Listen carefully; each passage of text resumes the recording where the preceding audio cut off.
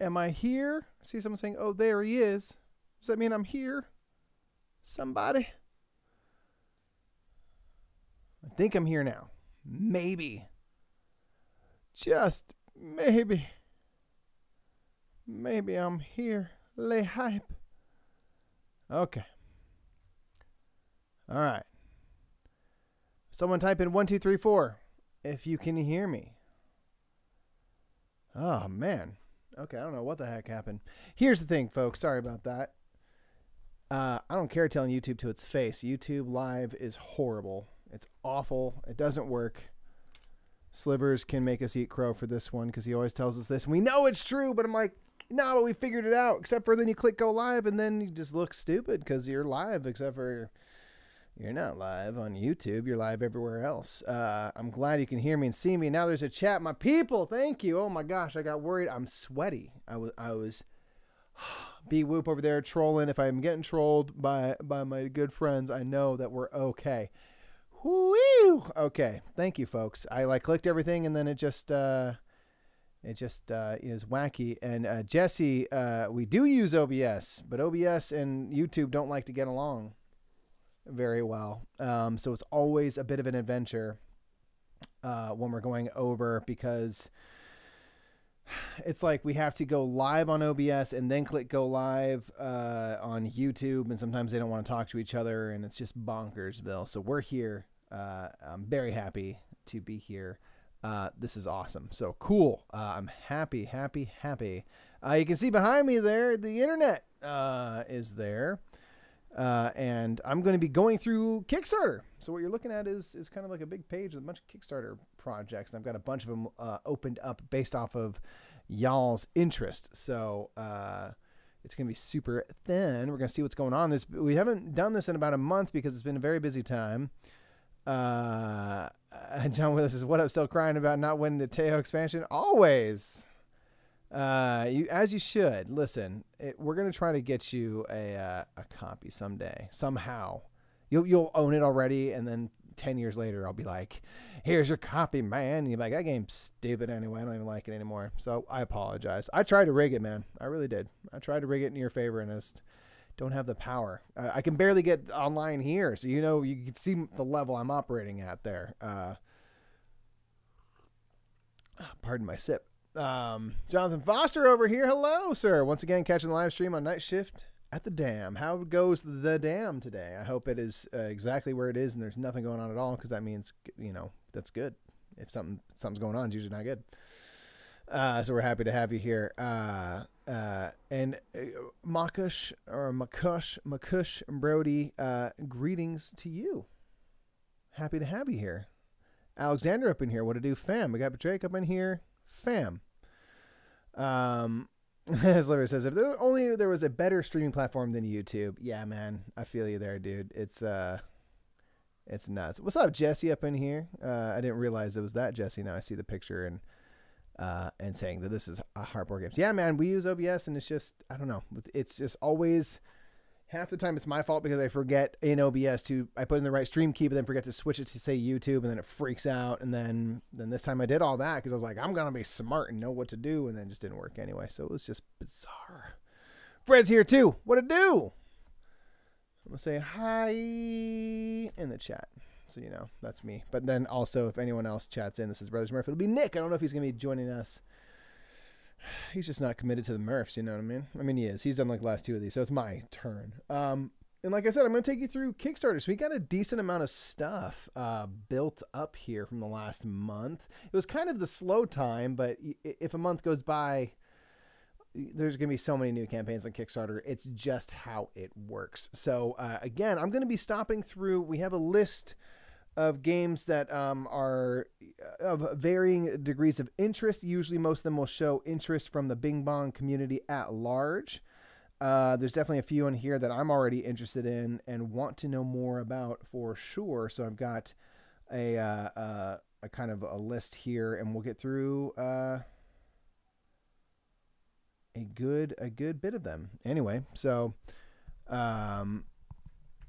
yeah, it's going to be awesome. So Fred's that guy that thumbs up your vids. Listen, can you tell everyone why aren't they thumbing up the vids too? You're doing your job. Why isn't everyone else? I mean, lots of people are. Makush said Yido. Yeah, I've got that one loaded up. There's like a deluxe version of Yido coming up.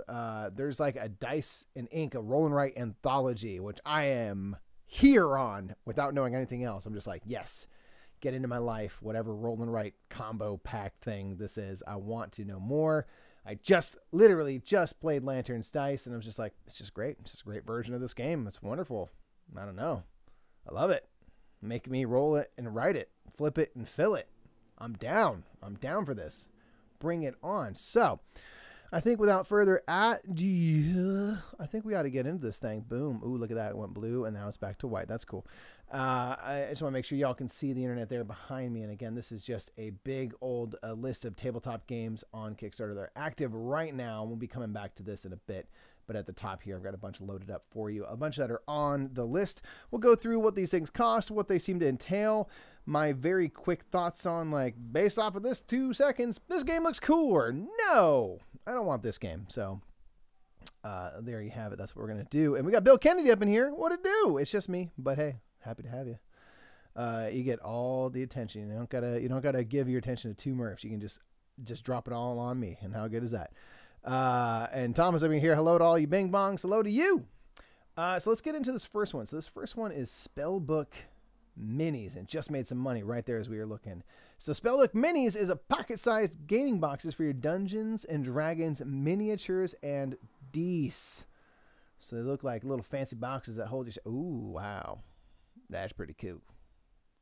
So these are going to be like... Ooh, that's nice. Oh, that's really nice. And you can roll your little dice in there too. Sorry, I got stopped by that. That was exciting. So this has a goal of $5,000. It's made about 90 grand. These types of things tend to do well. You start to, as you go through Kickstarter more and more, it's just, right away, you're like, that's going to fund. That's going to fund for sure. This one, I don't know. Things like this, they're going to fund. People with D&D, they got that money.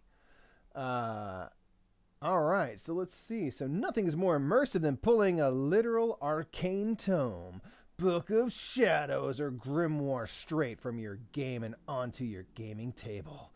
In this Kickstarter, you'll create your own customized, pocket-sized, highly prized spell. Ooh, that's nice. That's like a little bit of like Grease Light in the start. Systematic, hydromatic, customized, pocket-sized, highly prized spellbook to encase your dice and miniatures. You'll personalize the art, material components, and design to manifest your imagination. Living materials together with millions of combinations means your Spellbook Mini will be your own showpiece like any other. That's pretty cool. So it looks like you can kind of be like, I want it to be like this. I want it to look like that. It's going to have this over here. It's going to be right there. It costs $49.99, I would imagine. No, is it $49 or more? And you get a copy of the classic Spellbook Mini. Be among the first ever to receive a miniaturized spellbook tailor-made to your specifications. So what are the fancy ones we can get? Okay. So you get removable foam, so it keeps your dice quiet and held in place. All right, so you're not going ka-ka. It's got magnetic closures, rad. It's got a thumb groove for easy opening. Got to groove that thumb. Very nice. Oh yeah, let's watch this action. Oh yeah, gifts. Oh, that's tight. Here's the thing, I don't need this, but I really want it. You can put little coins in there. Look at the coins in there. Look at that. Yes, that's satisfying.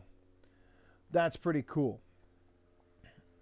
So they got that. You can get some monster minis and things to add in there. Oh, and you can start. Oh, okay. So if you get the cherry red oak, no extra, but you can go mahogany. Get a fine walnut for 10 more bucks. Let's try to think of what's the most expensive one. We can get a wenge wood. Get that dragon scale leather. Oh, that's made out of real dragons. $10. An elder dice set, $15. I'd go all in. Look at that. Very nice. Very nice. The shinies right there. Beautiful. I like that.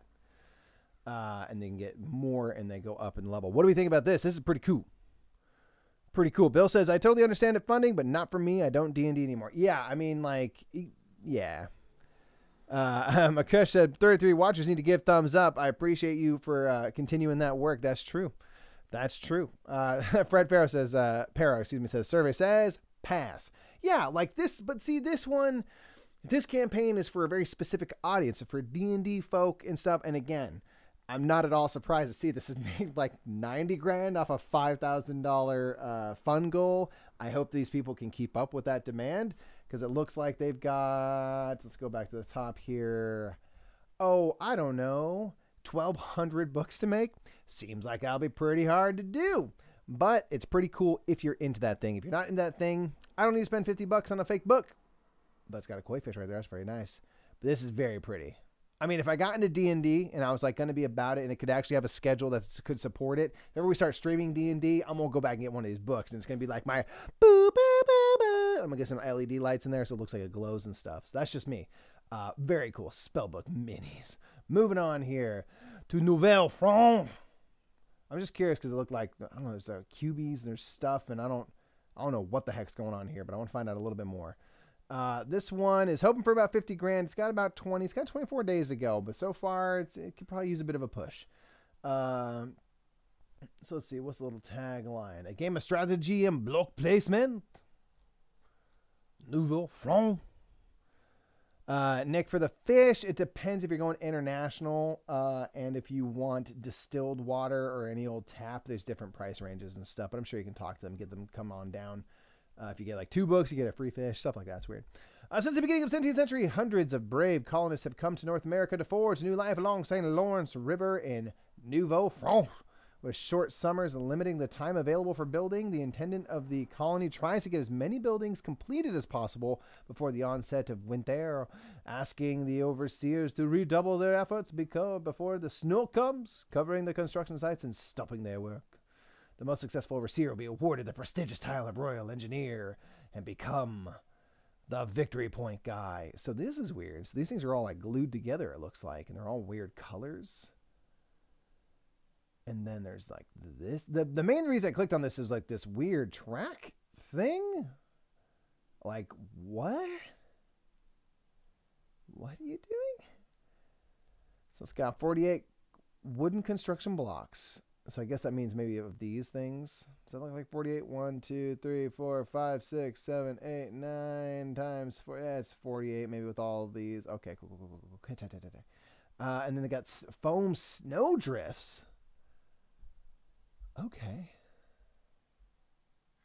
Or you can get wooden snow drifts if you spend more money. Or if you get the Kickstarter exclusive. Why? Royal recognition. Give me some. Okay, here we go. For a chapel, charcoal, faux, nouveau. Okay, so what do? You draw a construction block card. Okay. Choose a construction block and add it to one of the 3 construction sites. Oh, so that's what those 3 things were. Okay. How do they stand? Oh, it leans on it. Never mind. Okay, we're good. Receive points for each cube of your color that are linked to the newly placed block. Point to cubes with your old-timey hand to receive. Okay, so 3.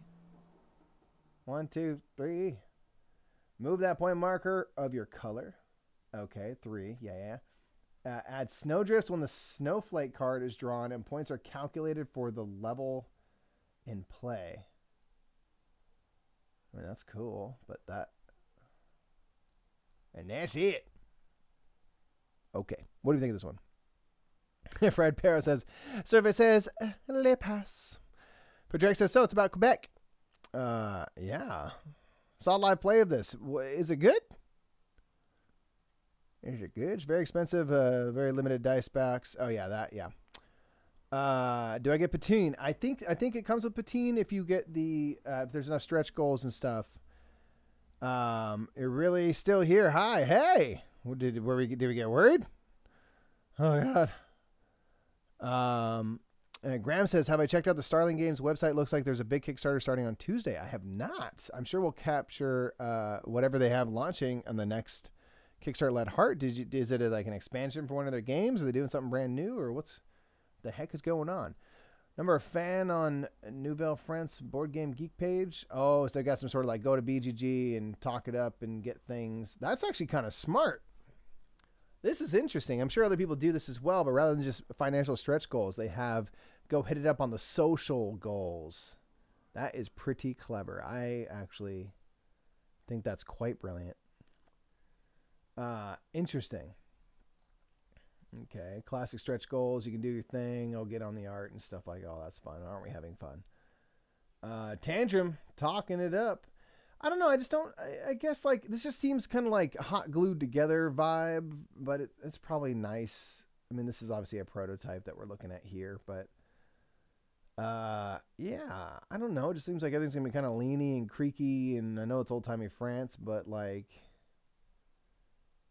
ROMs, I don't need it. I don't know. Yeah, I want to check it out.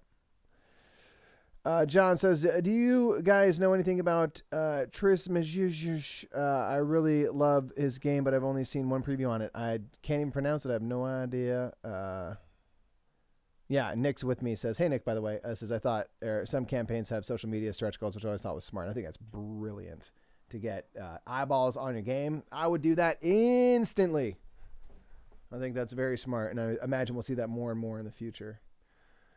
Okay, moving on to something I'm very excited about. I don't know about y'all, but Dyson Inc., a roll and write anthology. Ooh, what's it gonna mean? I don't know. The anthology of 10 roll and writes by 11 different designers, all bound in a book. Nick, are we backing this? Yes. I'm gonna write it down now. There's a couple I think we should get. Okay, hold on. Gotta get my paper. Gotta get fresh. Okay. Boom. Dyson Inc. Here we go. Looking for 15 grand. It's made about half that. It's got 11 days to go. I've seen ads for this on like Facebook and stuff, or just around. Okay. Dyson Inc. Volume 1 is an anthology of 10 roll and write games in book form, bringing together the work of 11 designers for a range of player counts and complexity levels, whether introducing new players or playing with enthusiasts.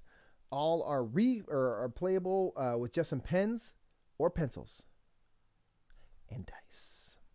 William, you do not say black. You haven't even seen this. It's 10 games and 200 pages of roll and write fun. Yes. P and P are included. Pens and paper? I don't know. Dyson Inc. features 10 different games. 10! I mean, this is blowing the whole 2 games in one box out of the water. I'm just throwing it out there. That comes down to $1.50 a game, and the print and play tier, and $2.90 the physical copy tier, with print and play included. Which in this one, it's like, yeah, I might as well just get the print and play because it's the same. What I want to know is like, what are some of these designers? So what's included, folks? You get the PDF. You get that. You get that. All right, to play all the games, you're going to need 6-sided dice in one color, 6-sided dice in a second color, 1 6-sided die in a third color. Okay, for print. Show me the damn games, you sons of bit. Okay, Scrapyard Robot by Sarah and Will Reed. Very cool. What fun. So Scrapyard Robot is a solitary game based on searching the scrapyard for parts. There are only so many places to search, and your nemesis Rick is searching the same yard. Set collection meets area control in this game of weird science. Looks like you roll stuff and maybe match them and put them up in there. Okay. Little Island gift shops, 2 to 4 players, 15 to 30 minutes. Oh my gosh. Sell ocean treasures to tourists while helping the local community thrive. Okay. Okay, stuff and things. Coral Relief. I'll go through these quicker. Icy Dice. That's fun. Ooh, not so much color on that. Pennsylvania. Ooh, art not final there. Pretty. Kuiper Cowboys. Flowers over flowers. Or flowers. Towers. Flowers over I get it. This one I was like interested in, whatever the heck this one is. Because it looks pretty. Pretty cute. Islands of Atlantis. Oh man. That's how I always pictured it looking. That's how I pictured Atlantis looking right there. Before it fell into the sea. Lost at sea. Interesting. A diverse array of games with dots on both sides. It makes me a little worried. I'm not going to lie to you. I would never. Okay. Variability towers. Rolling with Benny. Stuff. Okay, I'm not going to lie. I'm not blown away by this, but Fred Perros, I'm loving this so far. Service says, write this one up. Cheryl has 10 games in one book even. How cool is that? I like it. Yeah, interesting. Here's the thing. If it's like $30, you get 10 games in the roll and rice. If half of them are good, if a third of them are good, still a good deal. It's just like, I don't know. Like, I'm almost down to do the print and play level just to like try them out and see. I don't know. Now, none of those things, granted, they're not final art and all this and this and this, but I was like, okay, like, I want it to look nice. You know what I mean? So there's that. But, Rainer, what it do? We just received low memory from you, sir. Bam. Thank you for that. Can't wait to play it. Okay, so that's Dyson Inc. anyway. Curious about that one. I'm going to mark that, though, because I want to know more. I want to know. Dyson Inc. Anthology. All right, what's next here? This one, the Isofarian Guard, a 1 to 2 player narrative-driven board game featuring a fully voice-acted storyline and musical score powered by Foreteller. It's done quite well. It's more than doubled its goal there. Off of almost 2,000 backers. So what the hell is this game? It's got cool art. I like the 1 to 2 player vibe. Like, what? 45 to 90 minutes. Interesting, interesting, interesting. Martin says, I like roll and write games, but none of them seem interesting. Yeah, I need to know more for sure. I would need to know more for sure. All right, solo and cooperative narrative-driven adventure. Oh, cool. Isofarian Guard, you'll explore the various areas of the country of Isofar in the land of Telios, and you'll see and hear the journey through the eyes of 8 members of the Guard. You and your companions will travel vast distances across the country, and you'll need to work together to overcome a great darkness corrupting the land. There are 4 unique campaigns that can be played completely solo or with 2 players and span over 30 plus hours of game. Dang. I like that. Okay. Oh, that's pretty. Oh, yeah. Oh, yeah, that's nice. So, I mean, this is dope. Like, these 2 characters, like, working together type thing. Some Splendor chips. Oh, yeah. Here's, I guess, your 8 characters that you're going through the story with.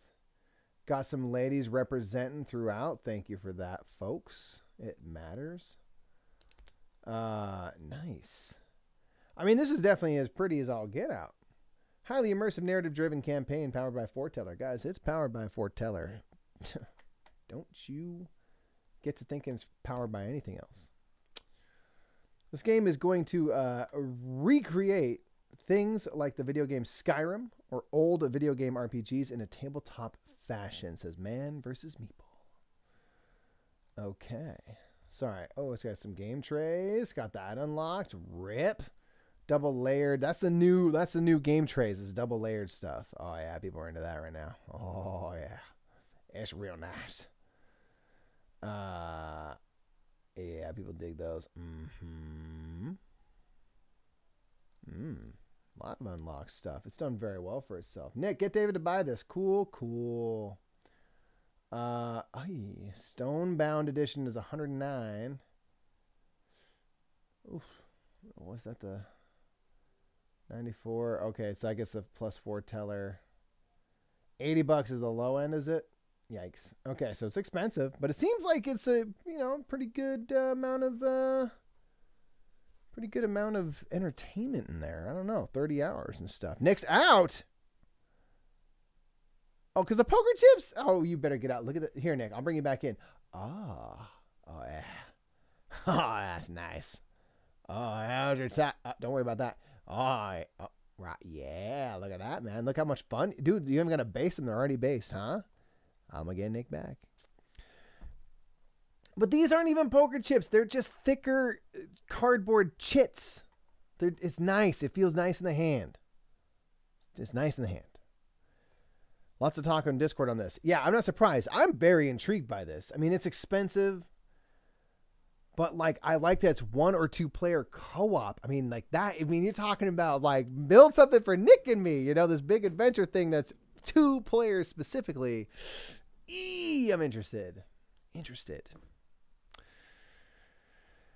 It's a bag builder for your actions. Okay, Nick. Okay, now you got to drop that whole thing because this goes into a bag. So it's not even poker chips. It's like having the chunky bits for Auleon. And don't tell me you wouldn't want to play with those chunky chips for the rest of your life.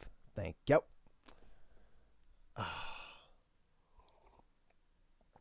Pretty damn cool. Rachel Blask, our partial of mint cooperation. I'll bet you. And guess what's coming up in a couple? Bam. Ooh, don't spoil it, Michael. Okay. Happy to have you here, by the way, and it's super excited to check out Mint Cooperative. It's poker chips because putting down any money for this game is a gamble. This is Kyle. Yeah, that's the only tricky part. Is like with these bigger campaigns that promise this great story and all this stuff.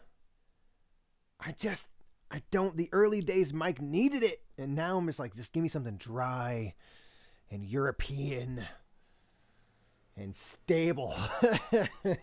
That's something I know is going to work. But it's pretty cool. It's pretty cool. Lots of stuff. This one, I'm very intrigued by this one. I'm with you, Nick. This could be the one that pulls me back in. I'm going to write it down. I'm intrigued. I'm intrigued.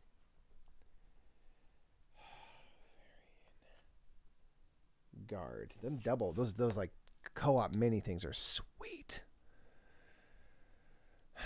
It's like two brothers playing together if one was a sister. Yeah, that's what I'm talking about. Like, that's so dope. So awesome. Okay. Very cool. Very cool. Aeon Trespass Odyssey. Okay. Aeon Trespass Odyssey is an epic 1 to 4 player massive campaign game of adventure. This is already one that I'm just like, yeah, I'm probably out. But it seems cool. Game of adventures, base building, and tactical battles with giant monsters. This game is Kickstarter as hell. And it's done very well for itself. It's made just well over 10 times its goal. It's cool. Is this in the Aeon's End world and stuff? Is this like tied into all of that business? No, let's find out. So what is Aeon Trespass Odyssey? 3 years in development. That's what it is. Duh. It's our largest project to date. In a nutshell, it's an epic 1 to 4 player massive campaign game of adventures, exploration, base building, and fierce tactical battles with giant monsters. It's a fully cooperative, choice-driven board game played over multiple sessions with over 200 hours worth of unique game content, 1,500 plus cards, a novel's worth of narrative, and a slew of awesome miniatures, some almost 6 inches tall. Rip. That's cool. Prelude introductory set, 70 bones. Set you back. Whoa. What in the, it's all hands. Oh, that's creepy. Oh, that's very frightening. Oh, that's very scary. Core game 130. Jeez. So that's so this just it's just the Prelude campaign. Oh, $70. If you want that and the game's 130. Jeez. So this has made 660 grand, but only 35 people have backed it. I get it. Those are big old miniatures. This guy's like a house with worms. That's very terrifying. I get very scared by these things. What are we thinking, folks? Service says Aeon's Pass, Monkey Sync Pass, or Money Sync Pass. I like Monkey Sync, though. I thought that was kind of fun. Not in the Aeon's End world. Okay. Copy. Oh, Matt Rayner's John trying to... John, are you campaigning for the expansion? I don't know. He was upset he didn't win the Teotihuacan expansion, but all right. So moving on. What do we think, folks? What are we thinking? Who's for whom is this Kickstarter just like, yes, this is my kind of thing? Sliver says, I have no idea why this is doing so well. Now that is a telling comment because Slivers, let's be real, this is more your speed, yeah? In general, not this game specifically, but the style has great miniatures, but the game is like yawn. I hate that. That's what gets me bummed out. I mean, the art right there is pretty cool. The story cards, it's pretty awesome. Battle board. Ooh, So you're just kind of like, oh, I guess you're kind of skirmishing around. Oh, wow. It's almost got the chest, the numbers, the letters and stuff. Knight to E4. Bring my Minotaur to 8-7. Companion app, 90 minutes optional app. Okay. Rad. Okay, so it's just big. Bill Kane says, I back iSafari and an Aeon. Rad. Right on. So you're pumped for this. So for you, if you don't mind me asking, Bill, so like the last two games we saw, iSafari seems really cool. And something like this, like, is this more your Kickstarter mode? Is this the type of thing that you are generally attracted to? And if so, is that are you kind of a big want minis, dudes on a map, smash them up type games? Is this your vibe? No right or wrong answer. I'm just curious. Because it does look like it has like cool bits, and like the minis and stuff are like pretty gnarly, man. Like they are cool. For sure. So Rainer says, John Wheeler is campaigning to get you interested in the treasure. I still can't. Same designer, thank you, as Teotihuacan. But we can talk about that off stream instead of someone distracting from the games on screen. I'm down. I'm sorry, John Wheeler. I haven't been able to follow the conversation perfectly. I am always down. I'm always want to find new awesome games and people. And I love Teotihuacan, so I imagine I'll like other things designed by the same person. Moving on. Rachel, I don't know if you're still with us, but here we are. Mint Cooperative. Designed by Jonathan Gilmore, Brian Lewis. Boom. Might have heard of them from doing a small little game called Dinosaur Island. Only $10. Here's the thing. Obviously, I'm going to get it. No duh. It's going to be amazing. It's going to be so sweet. Matthew Jude over at This Game Is Broken did a preview of this, and I got to watch it. It's cool. Like it's a superhero. Like your superheroes working together to defeat bad guys and keep everything fresh. Mint Cooperative puts you and your fellow superheroes to work, delivering the citizens of Mintopia from the threat of periodontal peril. Love it. It's done very well for itself. It's made almost $60,000 off a $10,000 goal. And many, many people, over 4,000 backers. If anyone's played the Mint games before, they are awesome. Great, small, light, quick little packages of fun. We have Mintworks and Mint Delivery and love them both. They're really cool. Really love Mintworks in particular. So you get all this stuff. You get some Dees, you get the little minties, and you get all these little actions, and there's chaos and stuff. And got some great designers behind it. Why not? How good? Developed by Justin Blask or Blaske or Bliskia. I never know.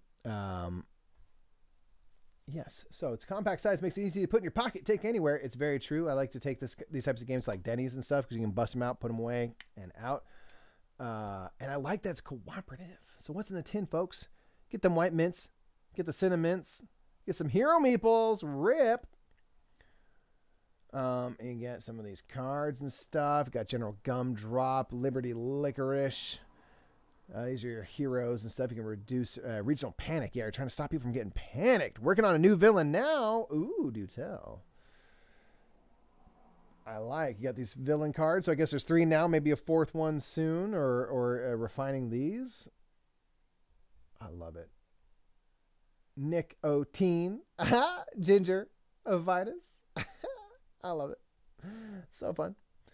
So you got these 7 town cards. They each have like panic and stuff. So you're trying to get panic off of these, right? And there's like a little panic thing right here, tracker.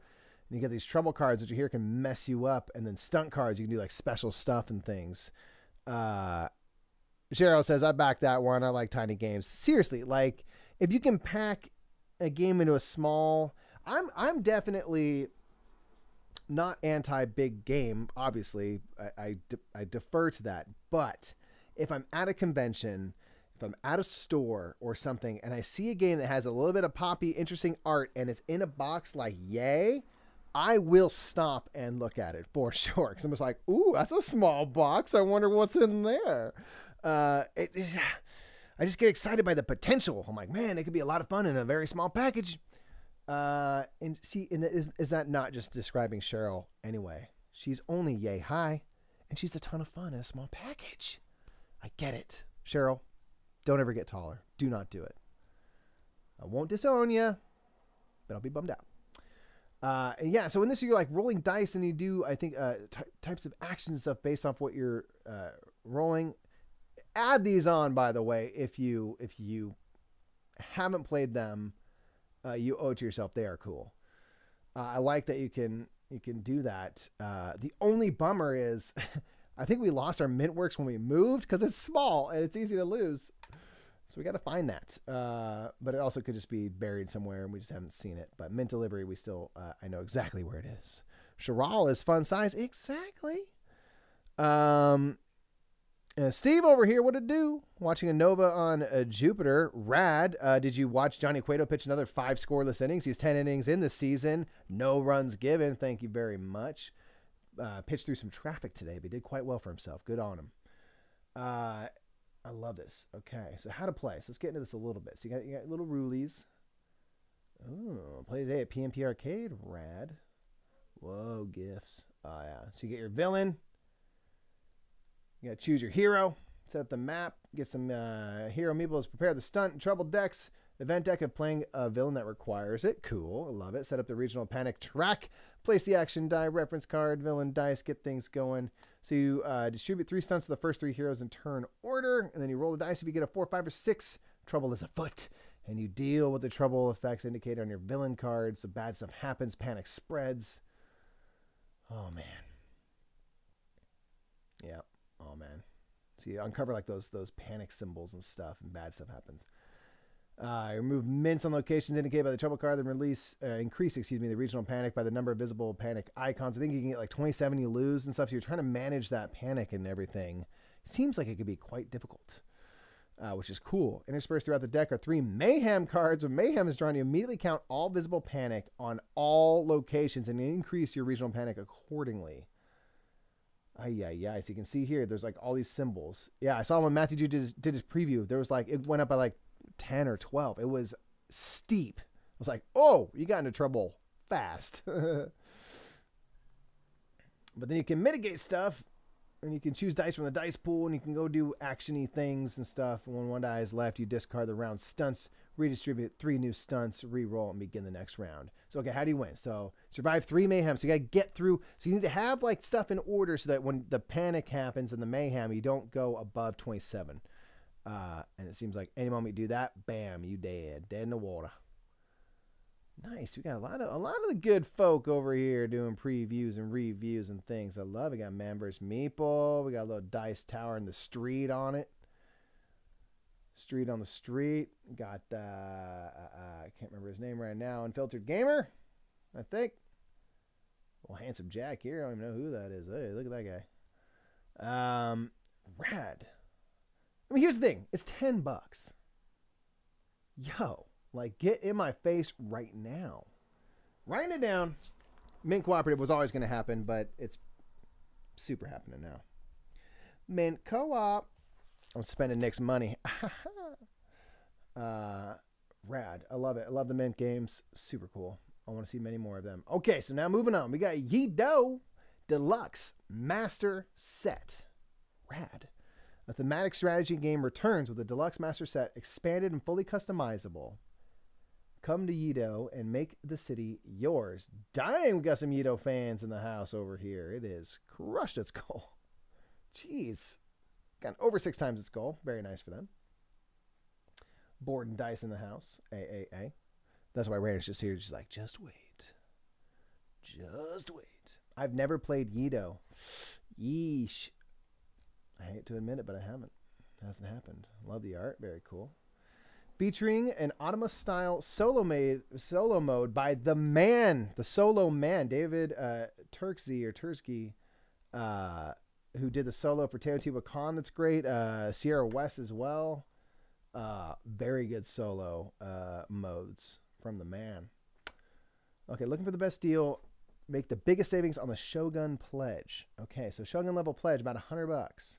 Provides you with a copy of Yi-Do Deluxe Master Set, the Great Wealth Coin Set, and Protector Paladin Premium Sleeves Pack. Nice, as well as all unlocked stretch goals.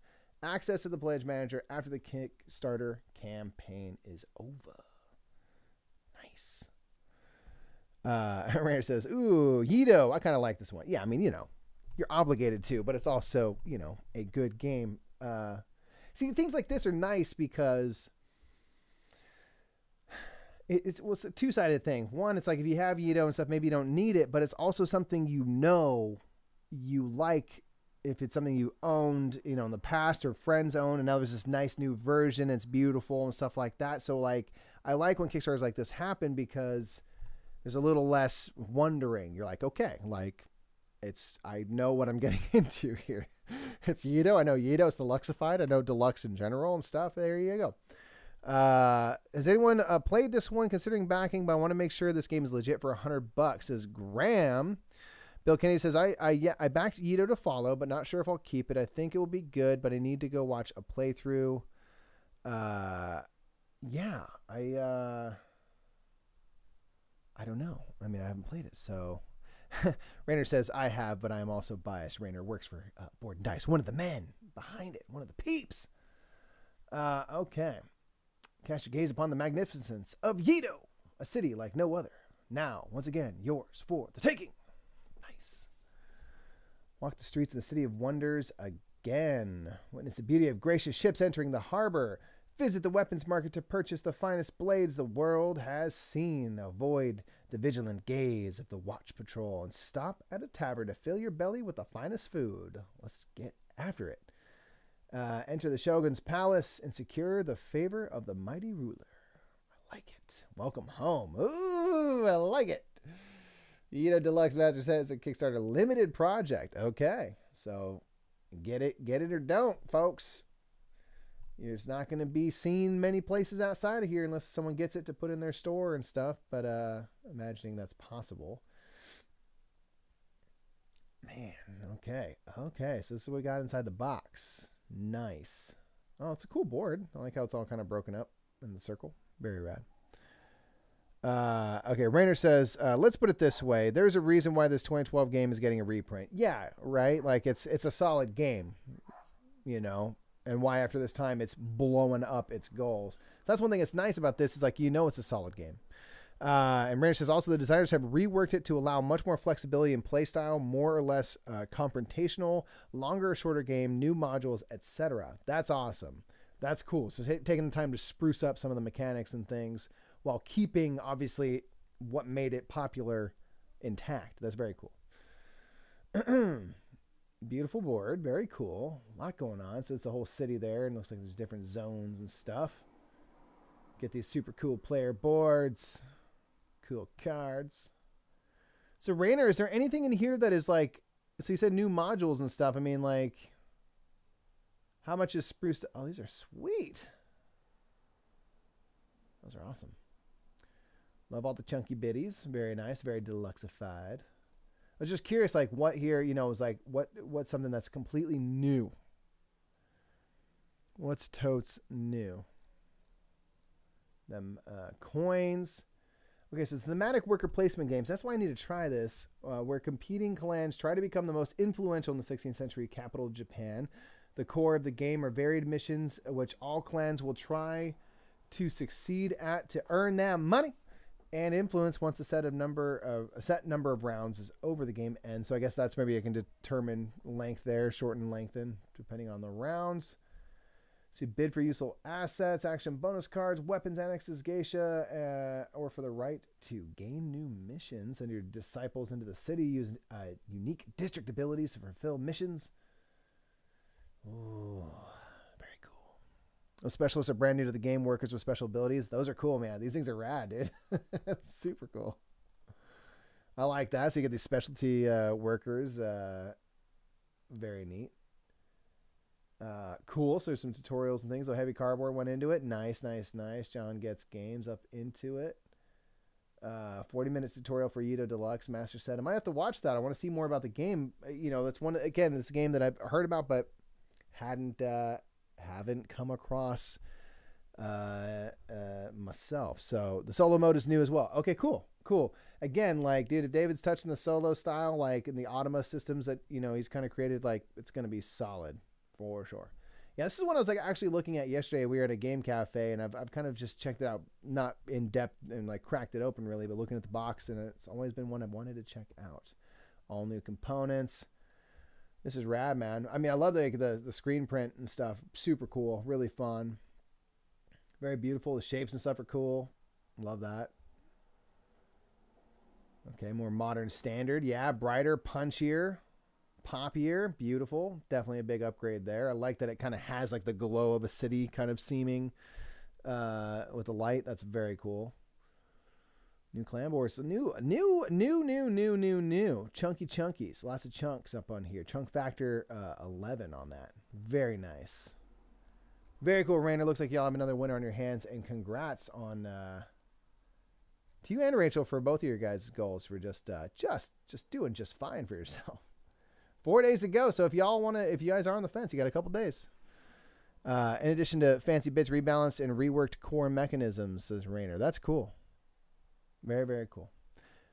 And you can attract special characters to get special abilities for a round. Okay, so was that kind of the bidding at the beginning? It looks like you can bid for maybe some people like that and stuff. Very rad. Asymmetrical clown powers that are new.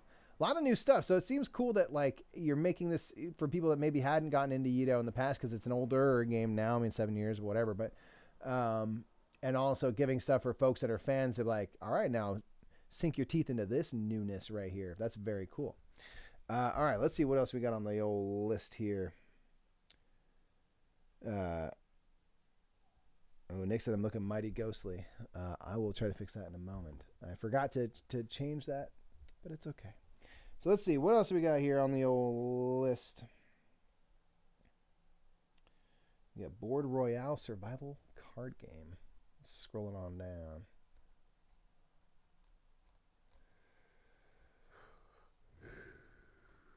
Board Royale Survival Card Game. Boop. Let's see. What else we got? Omen Heir to the Dunes. Just going to get a couple of these loaded up so we can kind of go through them like we've been doing. The Wilds of Wintertide. Blam.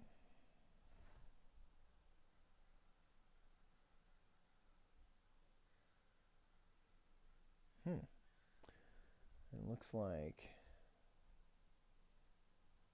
Squire for Hire and a District 9 board game. Rad. All right. Bam. Let's check this out. Very cool.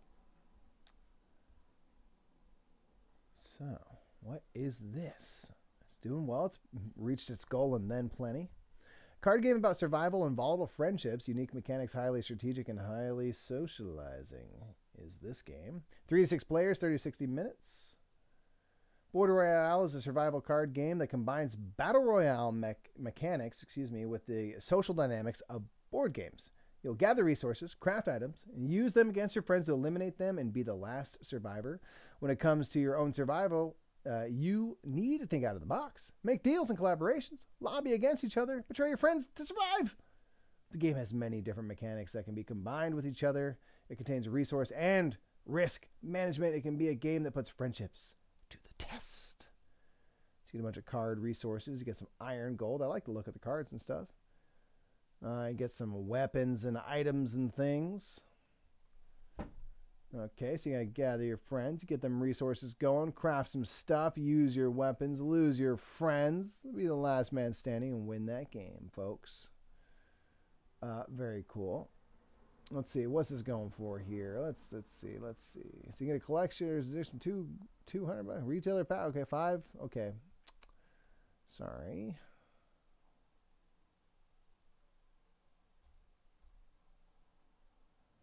This looks like you can get $32. Not bad, not bad. Okay, let's see if we got any more stuff. Looks like, like a little card game, fun stuff, kind of silly art, keeping it light. Kind of light fun. I mean, it just strikes me a little bit of oatmeal-y, exploding kittens. That's pretty awesome. A travel pack, that's pretty dope.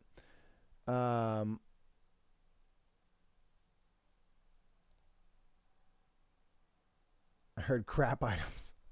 Yeah, you got to crap some. Well, I mean, sometimes you got to store them in places when the storm comes. You know what I mean? And the diarrhea dice. Yeah, pretty solid. See, this game just seems like it's enjoying itself and having a fun vibe. And That's cool, man. 3-6 players and stuff. It's light. Like, this is a game I'd get for somebody, you know, that was kind of casual and, you know, kind of into that humor and stuff. Yeah, that's cool. It's a battle royale. All right, let's see. Omen, Heir to the Dunes. Fast-paced tactical card game set within the shadows of ancient Egypt. Had a $10,000 goal. It's done double plus on that, so good for them. Had a lot of really successful Colossal games. Okay, right on. A lot of successful campaigns so far. So real quick, before we do this, let me just see what happens there. Whoops. Just going to try to get myself set up here. Ta-da. Just going to configure this video.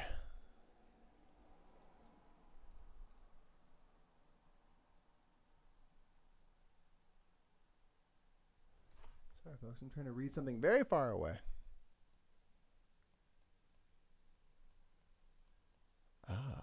I've returned to color. I forgot that when you have the Logitech, you have to reset it every time. And I looked like a ghost. I scared Nick away. He said, a ghost. John says, don't forget you owe me now. And have a good night, John. And enjoy the appointment with your pregnant wife. Hopefully everything goes well, and we owe you forever. Appreciate it. And somebody says, actually, I think you and Nick would like the 2-player Omen games. Okay. I'm definitely interested in this. I mean, like, it's a cool look for sure. You know, I thumbed, unthumbed and rethumbed just so I could say I gave it 2 thumbs up. Rainer, see, I don't know how the internet works despite making a living off of it, but I feel like you have the right commitment level. And I appreciate that. Thank you, Nick. Yeah, I noticed, like, when I first went live that I was in a box, and I was just like, I wonder what's weird with the green screen. And I forgot that you have to change the white balance. And then I was late because I was dealing with tech and just weird stuff because it wasn't trying to let me go live on YouTube. It said, you want Twitch, don't you? You want to go live on Twitch. And I said, well, most of the time, yes, but not today. And they're like, yeah, you're going on Twitch.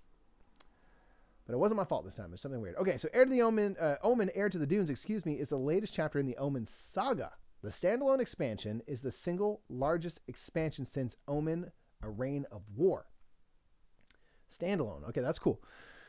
So it not only includes all new unit cards and reward tiles compatible with all games in the saga, but also introduces factions and an all-new path to victory in the form of structures. Oh yeah, see, that's very Euro-y feeling. Build some structures. Oh yeah, that's nice. Oh yeah, the darkness. Oh, Heir to the Dunes. So light versus darkness, face off as rival Egyptian gods Horus and Anubis. Conflict and devotion.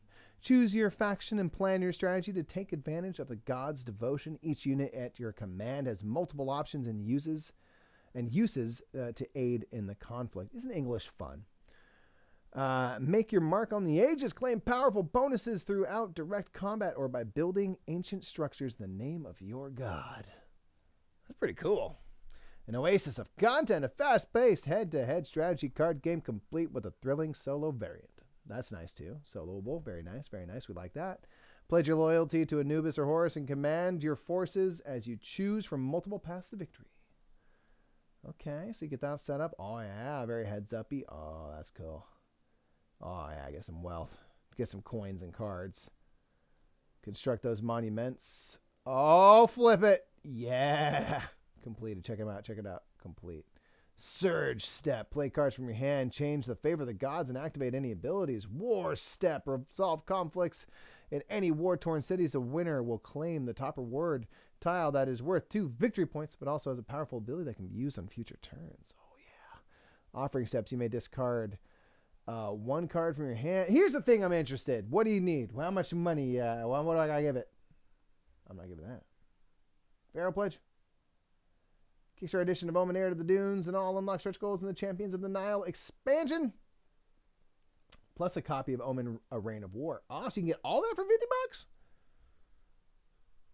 Interesting. If I just want the Heir of the Dunes, it's $25 and say it's playable on its own standalone.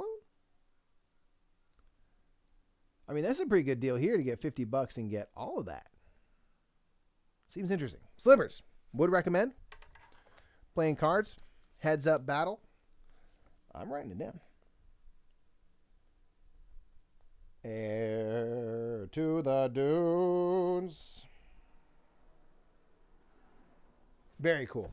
I like it. I like that one. Thank you very much, fam. Well, people are fighting over there. Oh, calm down, dogs. Okay. The Wilds of Wintertide. 3D printable models for tabletop gaming. Yeesh. Let's check it out. So these are some STL files for RPG wargaming support. This is something you see more and more are these files for people to continue their 3D printing hobby at home and get some cool stuff for games. I think it's super cool. It's done very well for themselves. Congrats to them. Okay, so it's an expansive frozen tundra full of ancient ruins, icy landscapes, hearty people, and untold danger. So it provides support, free character and monster miniatures. That's pretty cool. Scattered terrain, buildings, and more for you to produce at home on your FDM or Resin 3D printer. Rewards are for digital STL files to print the products shown. Here's one of the things that's so smart about this is like, it's got to be one of the most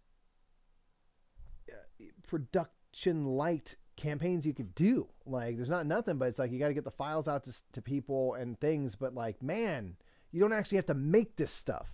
You used to be like, you make it. This is super cool. Painting this up. These are dope. Nick, make these. Get this mammoth, dude. Look at that. That's tight. That's very cool. Wow. Very cool. Wow. Very cool. So you get a bunch of like frozen. Oh, wow. That's awesome. Whoa. Looks like Weathertop or something. That's dope. Ruins. Get some pine trees. Christmas came early, son. A rocky cairn. Ice tribe scenery. I'm into it. How much for them files? Give me them files.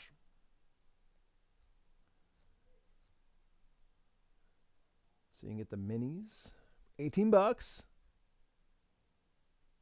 Or you can get some stuff. How much? All in for $25? Man, that's a good deal.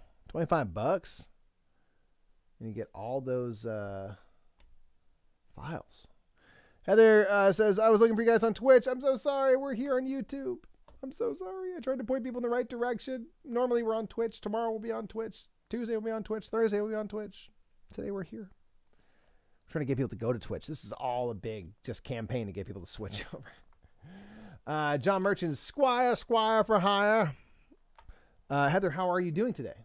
20 minutes, 1 to 2 players. A lot of 1 to 2 player games going on over here. I like it.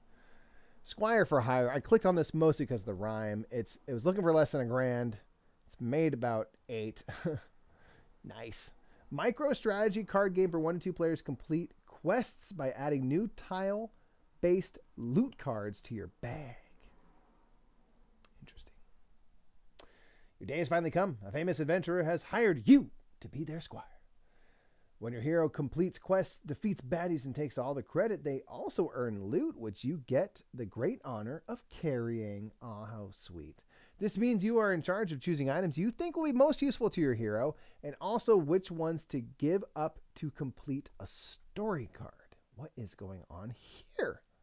What does that mean? Why does it unfold? Do you put all the stuff in it for safekeeping? A squire. Okay, Squire for Hire is an 18 card. It's the new magic number, 18 cards. An 18 card tile laying inventory management game for 1 to 2 players. It takes about 15-20 minutes to play. Each squire takes turns completing quests, dungeons, and encounters, and adding loot to their bag. Keep vital items in your bag for when you need them. Pack efficiently for extra points, and eliminate junk to be the squire with the highest scoring bag. Full copy, $13. 10 American. Come on. Squire for Hire is getting bought. It's just so cheap. It's got to work. A Squirrel Squire? I mean, why not, you know? Jonathan over here says, I have backed SSOOO many campaigns. I've backed so many I got it. So many campaigns where they just send you STL files, and I don't even have a 3D printer yet. I'm hoping to get one at some point. Well, I mean, and that's the cool thing is, like, usually they're pretty affordable, reasonably, you know, and you could maybe, sometimes, like, you can print stuff at libraries and stuff. Like, there's more and more ability to print them, and you might get friends or might get your own and stuff, and then you'll have those files for when you're ready. So it's like, I don't blame you for doing that. Like, look at these little people. Look at Tenderfoot. Look at this little frog guy. That's awesome. Yeah. I don't care what this is. It's $10. I want it. Oh, wow. Oh, wow. What? Item, what? Equals the combined number of spaces of that type that takes up your bag. For example, the weapon items. I want it. That's the point. I'm gonna remind me. Yes. I guess I could have been doing that this whole time instead of writing stuff down. The things you remember when it's way too late. Okay, so District 9. New and improved. Okay, by you. Okay, check out the changes. All right, man. Go get some prawns from Wellington, New Zealand. Jonathan, neighbors, buddy. All right. 60,000 bucks. 106 coming in. 107, really. Let's be real. What in the heck do you do in this? Welcome back to the district. Tensions in the district are rising. But where some see problems, others see opportunities. Inside these barricades, there's a ton of alien tech for the taking. Okay. All right, so you got some little minis and little hexes. You set up the board and stuff. It's kind of ruiny. Any species can play. 2 to 4 players. 90 to 180 minutes. This is not a short one. It's from What a Workshop, who made the movie District 9. The board game's competitive 2 to 4 player game based on the classic sci-fi film. Return to District 9 and relive the 3 days of the film from a whole new perspective. Lead your faction through the alien slum in search for the tech that will give you the edge. Salvage the most technology, take control of the district, and claim your victory. So if you like the game and you like dudes on the map games, you'll probably like this. Pretty cool. Right on. How much is it going for? How much? Sweetie Man pledge, get the pork. Okay, 5 to 6 player expansion. Ugh, it's just so many things I'm not into. Okay, $100. Get the game. Get the stuff. $100. Are we in or are we out? Rainer says, so happy that we get games like Weta and Riot Publishing Games. Me too, because they got that backing, man. I love Riot. She's like, we're just going to make Mechs vs. Minions and have all the dumb, like, amazing components. Who cares if we make any money off this? This is just for fun. Okay, let's see. What's some other high... After the Empire. Let's find After the Empire here. Bard Party. Nice.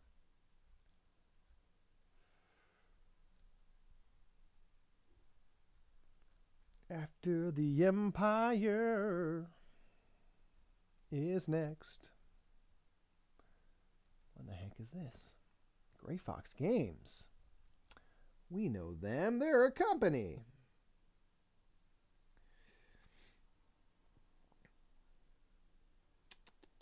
Okay. Let's see. We got a couple more up here from a future on the list. Judge your fringe. I would not. Orchard. 9-card solitaire game. What? Huh? Moonrakers. I'm done. I'm not done. Nice try. All right. After the Empire. What in the heck's going on here? Build your castle, prepare your troops, and survive the siege in this competitive worker placement and tower defense game. Mark me interested. It's done very well for itself. It's tripled its goal. It's at 90 grand and counting with 10 days to go. Okay, what's this one about? I'm so curious. Leave your legacy. Is this okay? Is this for real? Like we got this big fat like castle and stuff and blocks and dudes and what? Okay. After the Empire is a tower defense and worker placement game for 2 to 4 players. And after the Empire, you'll be recruiting refugees, gathering resources, fortifying your defenses in order to prepare for assault after assault of invaders seeking to sack your castle and take its riches. Jesus. No, sir. Okay. Wow. Okay, so you're building a little castle on your little player board? You got the central board and stuff. Like castle bits. What is in the box? So it's $85. Okay, but it seems like you get like some pretty high production level stuff. It's the wooden castle pieces that'll make 4 full castles, 32 pieces, so 8 per. Very nice. Oh, I need an adult Nick because I want to get this just to have like this cool castles. I don't care what you do in the game. Get 50 soldier minis, mercenary minis, swordsman invaders, lots of stuff. 60 bone. Okay, wait. 160, 185. That's so many minis. If you get cubes in retail, that's so many minis. Like 200 plus minis is ridiculous. So instead of this, it'll be just dudes, or that's what these dudes, and then you still get 1,000 cubes? What? Wow. Okay. Sorry. I'm getting squirrel over here. There's just so many things. There's food meeples. A lot of Gray Fox exclusives. Oh, that's very pretty colors. Building cards. The cards are very gorgeous. Looks like the art of like Heaven and Ale. Quicksand and Solar Storm, the that one that Antlam Games did a preview of on recently. I'm not sure. I can we'll see. Maybe they'll have their video linked. Okay, so you get resource cubes on top of dude cubes or dude meeples. Whoa. What? In the butt. Okay. How to play, folks. You gotta send your workers to take the actions and collect the resources necessary to build your fiefdom. FIFA. Fortify your defenses by upgrading your castle and hiring troops. Oh, so maybe there's enough to make 4 full castles. You gotta get better and better versions of stuff. Grow your kingdom with new buildings and refugees that bring much needed skills. Assign your troops to castle positions in preparation for the coming invasion. Defend your kingdom from invaders. People come around and start blasting up. Gain rewards for your kingdom's prosperity. But beware, the more prosperous your kingdom, the more invaders seek to lay claim on your riches. Oh gosh, getting sacked will cost you gold, damage your buildings, and wound your refugees. At the end of the game, add the value of your buildings, refugees, and secret goals to gold total. That's tight. If you have the most money, you win. What do we think of this, folks? This seems crazy. Seems like there's a lot going on. Quicksand says it is the game that Antlab Games did. I looked up after I asked the question. It reminded me a bit of Tiny Epic Games. Okay, cool. Awesome. I'm going to have to watch some stuff. Maybe I'll have to watch the 2-player playthrough because that'd be what we'd be playing it at. I mean, this is fascinating. There's just so much stuff. Wow. It's done well for itself. See, if it gets to 100 grand, which I imagine it oughta, you get wooden cubes upgraded to textured plastic cubes. Nice. I always feel like wood is fancier than plastic, but plastic you can do many more things more easily, I think. So I guess it's an upgrade. Hardboard Games did a live playthrough of this. It looked very cool. Okay, I'll have to watch Hardboard Games play it then for sure because I'm intrigued. Like, part of it's just the whole building the castle up, and you got all these dudes and stuff, and there's just people coming for you. But then, like, the playing the cards out and stuff, I'm like, it does seem mechanically pretty interesting. Remind me. That is interesting. After the Empire, Gray Fox has a pretty good, like, you know, like I'm always interested in their games, generally. Interesting. Okay, Orchard, 9-card solitaire game. It got 2018 Golden Geek awards for best print and play game. Okay, so that's something. Best overall game, 9-card contest. Okay. Tile laying fruit harvesting includes multiplayer rules, but it's a solo game. Each player would have to have their own copy if you're going to play multiplayer. 10 minutes. Small box solo game of harvesting fruit. Yeah, you got that right. It's small. 9 cards. Because there's this whole thing of like the button shy games and stuff. These 18 card games. 18 seems to be the magic number. And this person said, hold my cards, bro. Only need half of them anyway. Boom.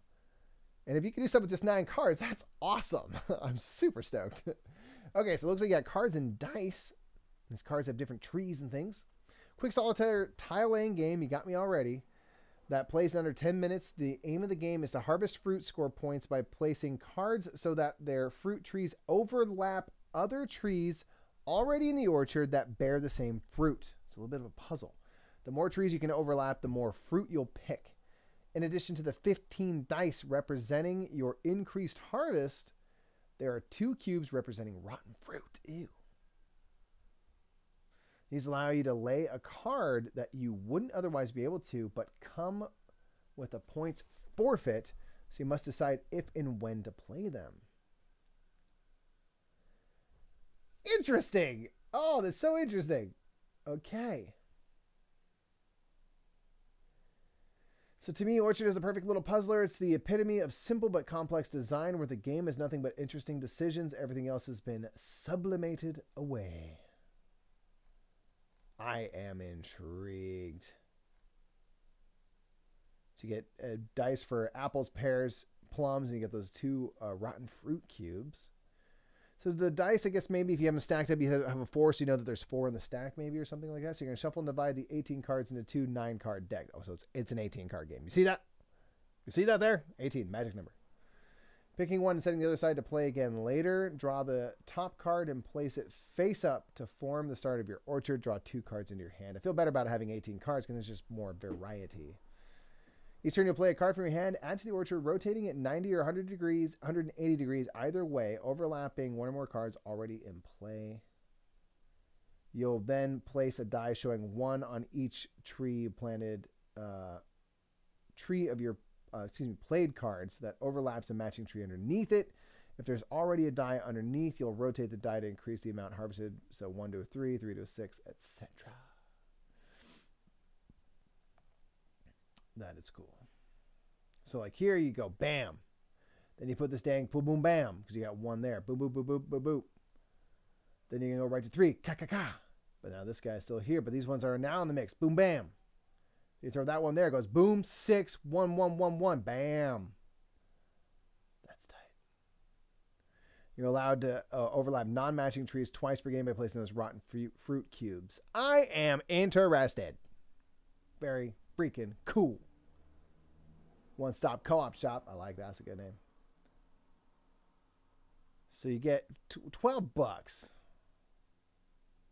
You get the game. Remind me. This is the week of cheap, awesome seeming Kickstarters. This is great. Rainer says the 18 card size is a magic number because that's how many you can fit on a small sheet. Yeah, I'm sure. So I mean, so from the other side, like 18's got to be real nice, right? Like for cost and stuff like that. But it's just like, I love that there have been so many people who say like, what can I create something compelling? Can I create something with depth with only 18 cards? I love games that are limited because it forces creativity. That's why any game that is a 2-player game specifically, it's a 2-player game. This game is a solo game. That is how it's designed. I am intrigued because you have to be more creative. You have to be, because you've limited yourself to this certain thing. And I'm like always going to want to know more because, you know, I feel like, well, that someone took on they went a harder way, and that can usually yield some pretty cool stuff. That's super cool. Oh, that's really cool. Very cool. Rainer says it's generally 55 or 18 poker-sized cards and 60 or 21 bridge-sized cards based on sheet size. That's so fascinating. The peek behind the curtain, and just in terms of production, they're like, make 18 cards and we can just fire off 1 sheet per game. Boop, boop, boop, boop. That's saving so much money. It's crazy. That's cool, and it makes it so you can make it cheap. It's a $12 game. It's $12. I'll take a chance off that for sure. Why not? If you play it for an hour, it will have been worth it for the cost. Boom. What else can you do for an hour and not spend more than $12? Not a lot. That is awesome. So freaking cool. Oh, that's so cool. I love the little Apple dice and stuff. And they're going to get them engraved. If it hits 30 grand, I'm helping get there. That's so cool. Man, sorry. That's rad.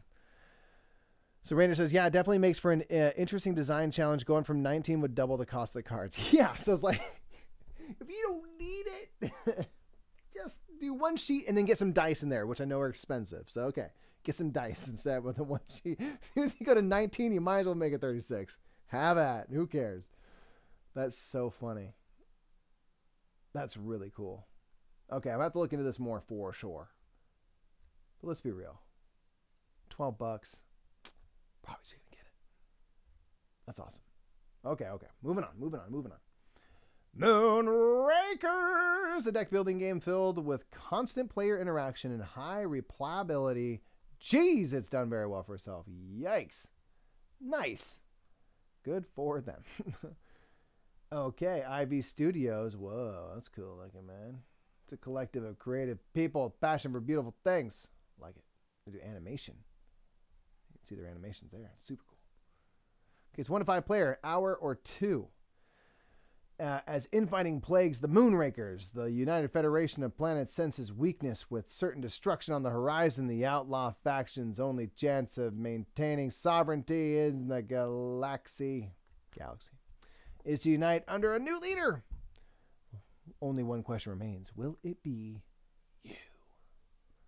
Moonrakers is a deck building game. Mixes temporary alliances, negotiation, shipbuilding with traditional deck management for a unique competitive gameplay experience. New ship every time. So you get crew and ship part cards. Okay, so you're like building out a ship. Is that what you're doing with your deck? Each each card is unique art with a special ability. Cool. Create near infinite combinations. Rad. That's a lot of combinations. Right on. What makes Moonrakers special? I do want to know. Completing high reward contracts often requires collaboration, especially in the early game. These alliances create constant off-turn play and keep even the shortest attention span engaged. Because you can be talking to a guy like, hey, let's work on this over here. We can do that and it'll be great, right? You agree? Okay, let's do that. All right, it's my turn now. Highly replayable. Random marketplace combined with 97 unique ship parts, crew, and contracts means you'll need to find a new path to victory in every game. I do like that, where there's just so many combinations that you will be engaged because you're not just going to default to the same 2 strategies. Or maybe you'll want to, but won't be presented with the opportunity based on what cards come out and stuff. That's pretty cool. Pretty sweet.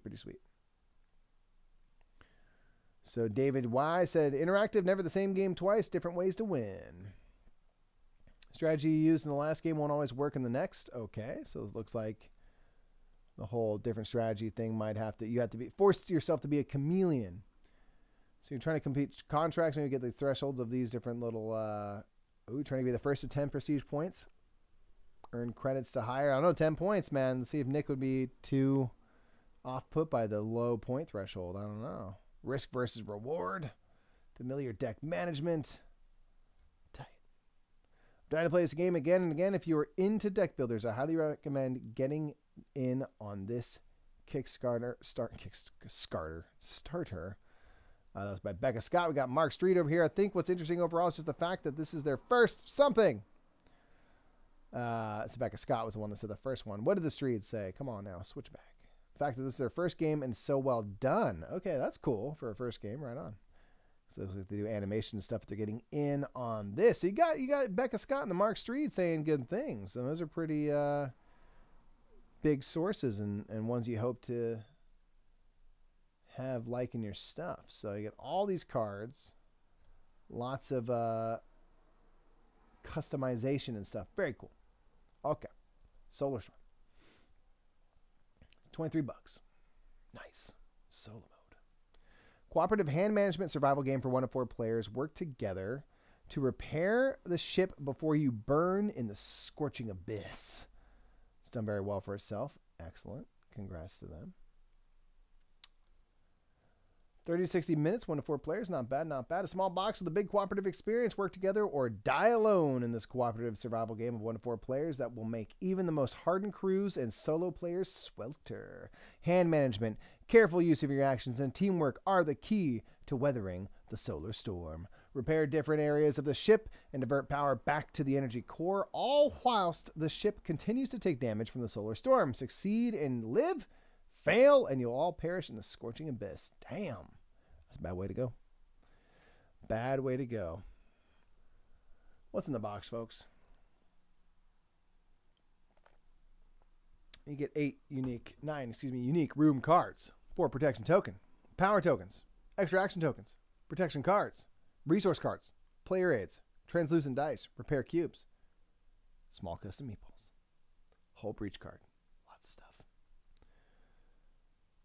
Okay. We can get large. Deluxe edition. Get the biggies. We get 8 card, room card mini expansion. Bless someone out there. They're hacking up along. Okay. What the hell do you do?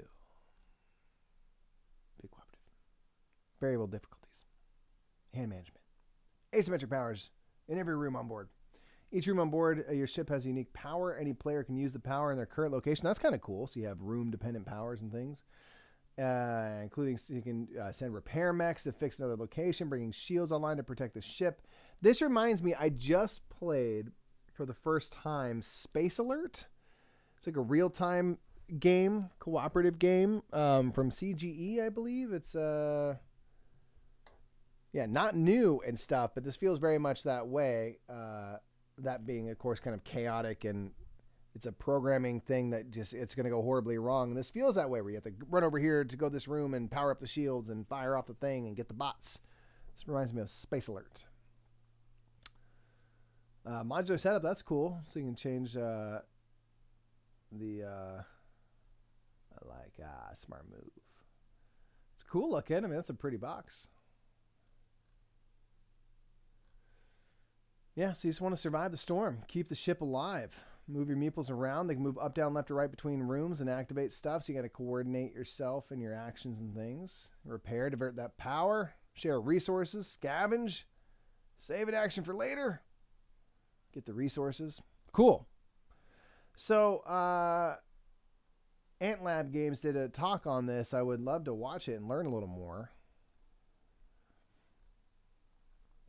Definitely curious.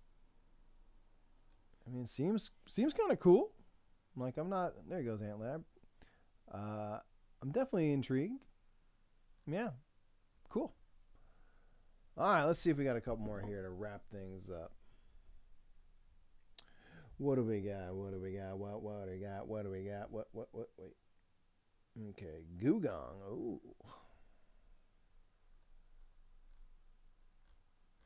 Has there been anything for folks that have been like really the bomb? Like they just grabbed you? I know people, there's a couple things we've covered that people have actually backed already.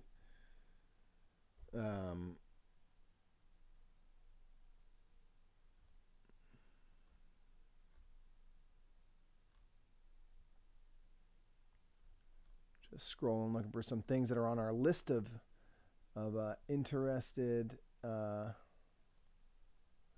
campaigns, things that people have showed interest in.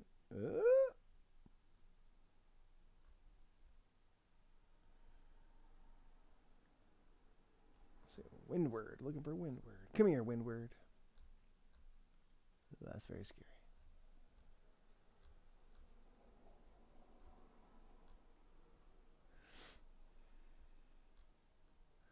I have my list up there as well to click onto the actual just page, and I get very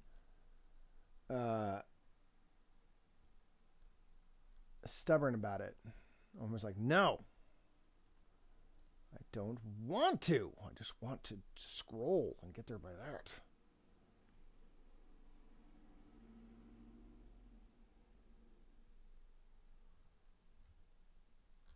But I might have to break it down and go click on it like punk.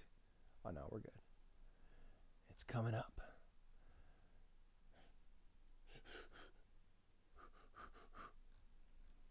Should be coming up. Quicksand says, really, I'm just waiting for the Wonderlands War to hit Kickstarter. Yeah, that'd be tight. That'd be tight. That'd be tight.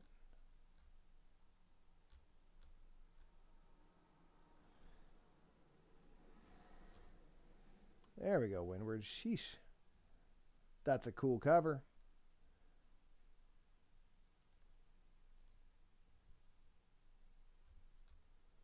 I'm going to pull up a couple more here. We're nearly to the end of the list. Half Truth, though. Definitely want to check that out.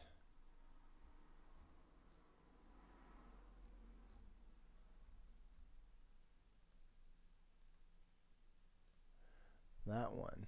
Okay. So Gugong Deluxe Expansion and Gugong the Big Box. Or, so, excuse me. Gugong the Big Box with the Panjun Deluxe Expansion. Panjun. Game Brewer. Gugong Panjun, 4 expansion modules in one box of this 2018 hit, designed by Andres Steeding with art from Andres Resch. Or Andreas, I should probably say. It's done very well for itself, over $300,000. Very nice. Gugong's one that I've been wanting to try. I think Nick's played it. And I haven't had a chance to yet, so I would love to check it out. So Rado, and I think it's maybe about Gugong, it gets tougher to find a worker placement games that really bring something new and novel with a core concept. This one really delivers. Feels different, which is good. Whole gift exchange feels like a fresh take on the genre. China 1571, despite initial hopeful beginnings, the long King Empire quickly abandoned his duties. Abandoned his duties as a ruler and decided to give more priority to his personal enjoyment. He started to spend more time outside the Forbidden Palace, residing in a summer palace away from the capital, where he'd enjoy the company of the court ladies, and was known to prefer some of the finer gifts brought to him by his officials. At the same time, his initially peaceful reign started to show some cracks. Peasants were regularly asked to come to the aid of certain government projects, but as the pressure grew, so did the contempt amongst those peasants, which led to revolts. Tight. So in Panjun, you are going to face a new set of challenges that will allow you to add all kinds of great content variety to the game. The expansion box contains 4 different modules that you can add to your game of Gugong. Sweet. 2 of them even add new locations to the board, while the other 2 will spice your game in a variety of ways. I really dig... Steve, you have Gugong, right? So Rainer really likes it. Steve says, I thought it was good, but not great. Not going to throw more money as added to see if the expansion makes it better. So I think Steve's the one that played it with Nick. I want to try it. I do want to try it. And I think I like about this, and this is something like Teotihuacan did, is the expansion with different modules. So you can add in things at your own leisure, throw it all in at once. When you continue to play, you can always just like play with like one element of it or all of it, or, just play the base game. I like things that give more variety. You can flavor it. I like hear what it says, like you spice it with different things. Very cool, very cool. So Steve says, I wanted to like it more than I did. Funny how Sierra West card play I find cool, but Gugong card play felt unexciting to me. They just can't all be Sierra West, I guess. Played again last night. Now I played all the different modules of Sierra West. They're all really fun. We played the Banditos last night. That was super cool. Doesn't hurt that I crushed. Okay, so you get some cool stuff. There's some stuff there, some things and meeples and things. My guess is if you like Gugong, you'll like this. Very expensive. Very, very expensive. But it is the big box. You get all the stuff in it. Pretty cool. Pretty cool. Pretty cool. Pretty cool. Okay. So the board game book, funded in 2 days.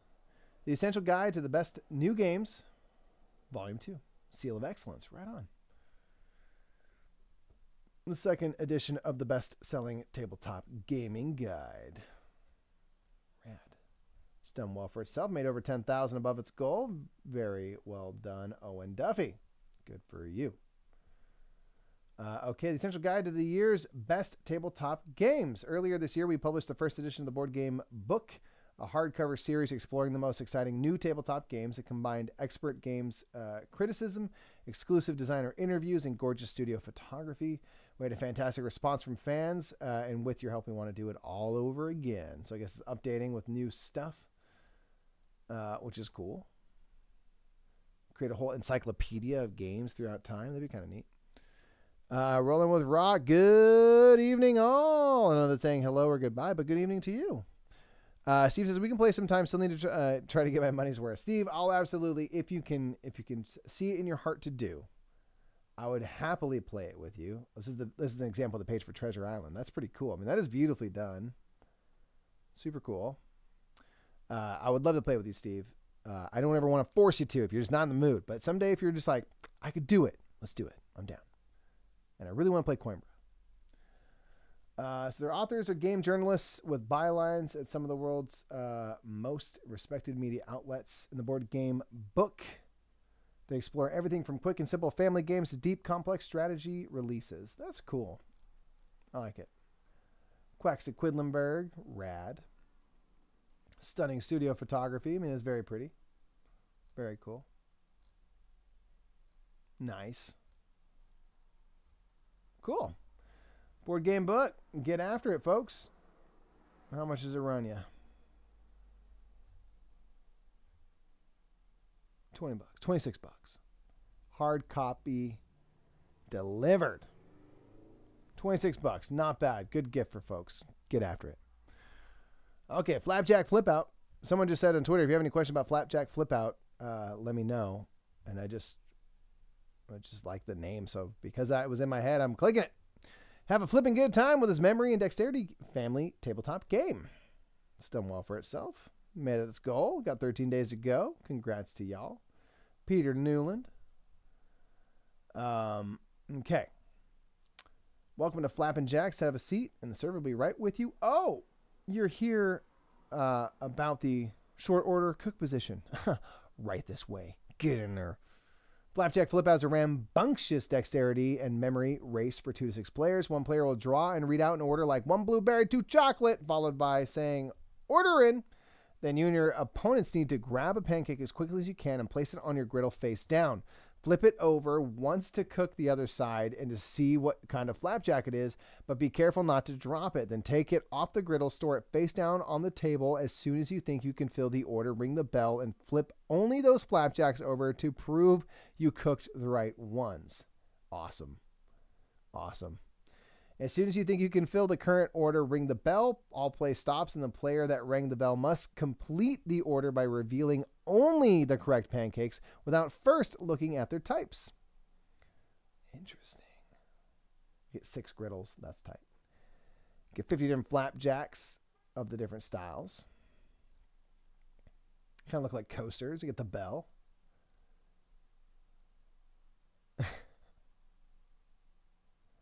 So you're saying it's a perfect party style game. It's easy to learn. There's multiple mechanics that fit together. Great and an absolute blast. I mean, it's just a fun and chaotic and memory and stuff and dexterity.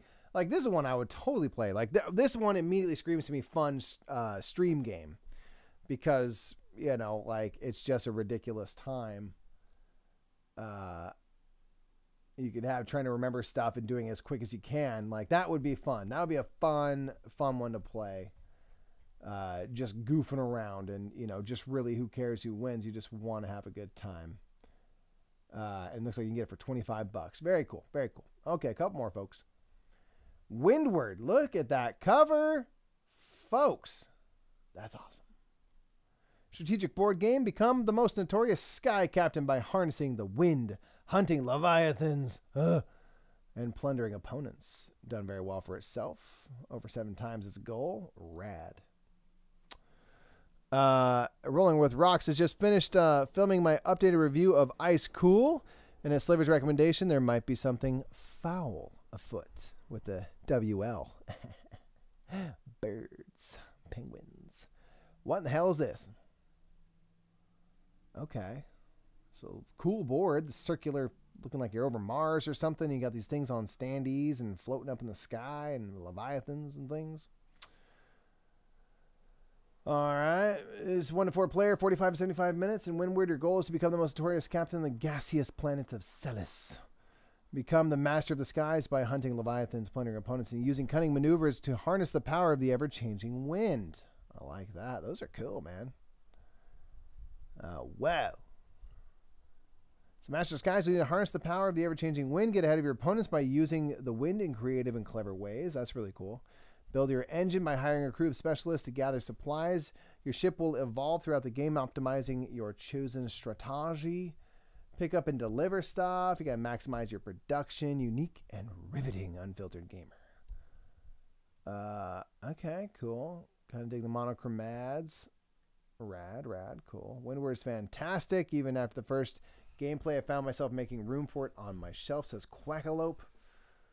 The planet of Celis, on the gaseous planet. Buoyant gas keeps everything afloat in the skies. Without it, the city would plummet into the scalding core of the planet.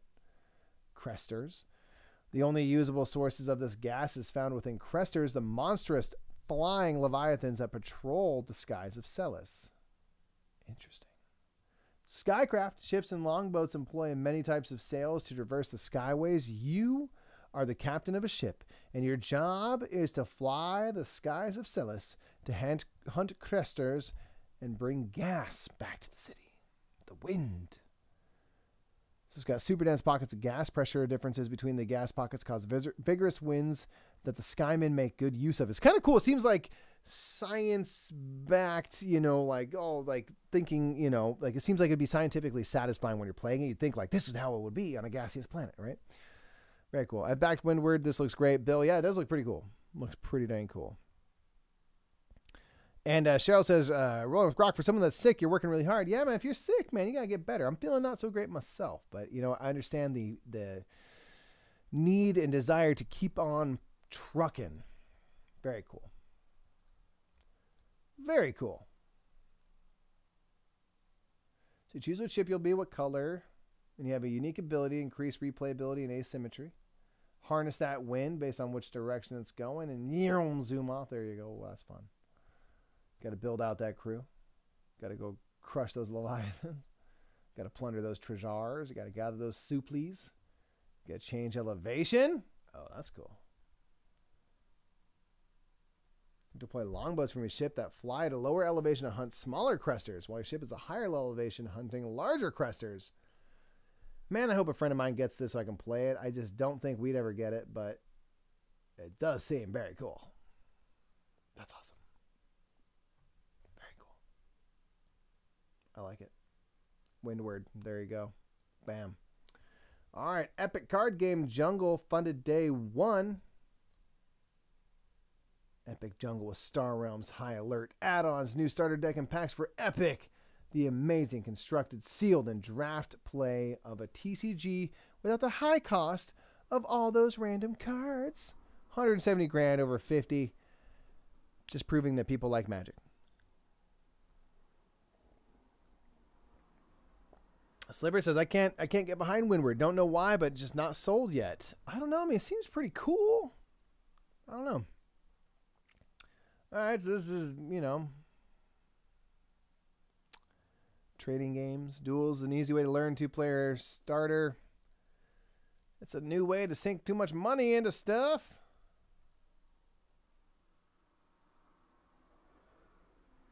So you get the Epic Duels and base game for $30. It's pretty affordable. That's cool. Cool art. Fighting stuff with your cards. Gameplay. Each player starts the game with a score of 30 health. Your goal is to eliminate your opponents by reducing your health to 0. Setup is fast. To play a basic game, just shuffle and deal each player a 30-card deck, and you are ready to go. That's about how you play those cards. Whoa, look at that sand guy. That guy's bad news. All right, very cool. Very cool. Okay, Half Truth. This is that one by Ken Jennings of Jeopardy fame and Richard Garfield of all them nerds fame. And I wonder if they have the picture, because I've seen this ad everywhere. It's on my Facebook all day. It's on my Instagram all day because I follow a bunch of board game stuff. It's on Twitter. It's everywhere. This game is everywhere. What is it? It's a party game by Richard Garfield and Ken Jennings. That's what it is. It's got 264 grand off 10,000. Almost 7,500 backers. Nice. 4 days to go. Tom. Just the best picture y'all chose. I'm a big fan of trivia games where almost knowing is good enough, and sometimes guessing is even better. Tons of fun. Very cool. So Forbes is saying, yeah, man, you got Jeopardy's number 2. Got the guy who made magic, making magic together. So the thing that's crazy about this, and I like that this happens, like this is getting some big coverage, like the Hollywood Reporter and stuff. I'm like, cool, man, board games is awesome. Graham, have a great evening. Hey, you're welcome. Thanks for sticking around.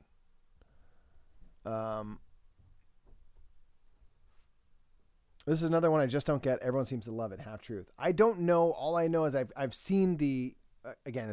There's been sponsored ads and stuff all over the place, and I have not clicked it because I'm just like, okay, like Ken Jennings is cool. Seems like he does like a lot of cool stuff and trivia and fun things on Twitter and stuff. But I'm just like, I don't care. I don't play Magic, so I don't. Half Truth is a party game for all ages and people, created by the legendary game designer Richard Garfield. Okay, 74-time Jeopardy winner Ken Jennings, with art by well-known artist Ian O'Toole. I mean, they're putting together all the people, the big name folk. You know, it's like we get it. All right, the game comes with 500 trivia question cards, and each card has a category on it, like animals with blue tongues. There are 6 possible answers, 3 right, 3 wrong, and the players have to place bets on answers they believe are correct. Players are usually surprised by how well they do. We're all smarter than we think. So it's a little bit of Wits and Wagers-y. 1 deck of half-truth cards comes in the game. I get half-truth, half right, half wrong. A game board, 3 round trackers, victory tracker, 6 cards, 6 stacks of 6 colored stuff. Okay, so you're going to bet like it's A and C and E. Designed by Ian O'Toole. Okay. Tight. Very cool. This is my favorite picture. This picture is everywhere. And it's Ken doing a thing, and just Garfield's just not ready at all. And they just been rolling with it. And it is a good picture. It works, but it's just kind of funny, but kind of perfect. Like here, he looks sort of put together and ready to rock. But this is the picture they used. Okay. Seems cool. Like kind of, I mean, it's like, okay, so like what's on Route 66? New York, Texas, Illinois, Oklahoma, Nevada, Michigan. Illinois is on it. That's where it ends. I think Nevada, and I'd say Oklahoma would be my guess. Those 3. I don't know. Very cool. Meet any 3 goals to add free unlocks. Okay, sweet. So yeah, it seems kind of Wits and Wagers-y and stuff. So I mean, I get it. Like I like Wits and Wagers. You know, so maybe this will be in that same vein. It's got a lot of star power behind it, we'll say. So that's cool. I don't know. Point is, my phone's algorithm's going nuts with this one and will not let me see it. And I promise you, if I were to boot up Facebook, because I've been saying the name Half Truth a bunch, it will show up before long. I'm just testing the theory now. Now I'm paranoid, man. But that's okay. Cool. So anyway, that's going to end the Kickstarter for this go. What do we think, folks? What do we think? Are we into it? Do we like what we got going on here? Blam. I think it's cool. I think there's some good stuff this week. This might be like the most solid Kickstarter roundup we've done in terms of like, there's a lot of games that are interesting, a lot of games that are affordable, and intriguing to me. Like this might've been like for my money, my Kickstarter. I'm like, oh, there's a lot of things. I'm like, there's some cool stuff going on. I want to know more about that. So, I mean, I think, okay, so there's a few things. That Orchard game, Squire for Hire is another one that's like 18 cards. Omen seemed cool, Mint Cooperative, and then the Isofarian Guard, which is actually kind of a bigger than we would normally do Kickstarter as well. I mean, that's just a few. I'm like, yo, I am intrigued. So, yeah, it's interesting. Yeah, and that picture from the Half-Truth says, designed by nerds! Richard Garfield is a nerd. And Dean or Dene, I'm sorry. Denny, I'm so sorry. I'm probably messing it up in 50 different ways. I apologize. I like the idea of trivia games, but in Aussie, I'm wary of them as they're usually US centric. Yeah, probably. This one seems, I would guess this one would be more worldly. But you're right. Like, it's made by two American dudes. It might be more American, assuming Richard Garfield's American. I don't know. I'm not likely to know much about the NFL, basketball, U.S. politics and stuff. Yeah, that's the tricky thing with trivia games is they can be limited to a certain culture, and then they're also limited by time. They become out of date instantly. That's why you see a billion Trivial Pursuits at the thrift store, because they're from the 70s, and like, we weren't there for that. I don't know everything that happened. You know, it's just it's interesting.